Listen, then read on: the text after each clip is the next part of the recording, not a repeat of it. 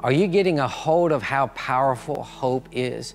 Do you know that the reason why so many people never receive from God is because they are inundated, overwhelmed by their natural circumstances? That may be you today. You've been overwhelmed by what's going on and you can't see past tomorrow.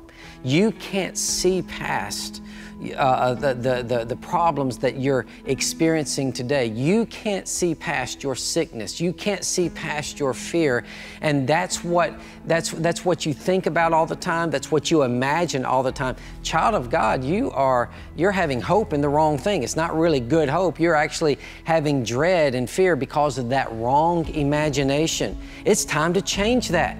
Go to what God has said. You need to, if you're like, well, I can't do this. It doesn't ever change for me. You need to stay in that promise, and you need to keep bringing, imagining you receiving that. Imagine what it looks like. You keep reading that until it produces a new picture in your heart, a new picture in your life. You've got to have a new picture so that faith can cause it to come to pass. And so until you have grasped that picture in your thinking, in your heart, in your mind, and can begin imagining what it looks like to have the promise of God, then you won't receive it. So start imagining the good things today, and that's life in 90.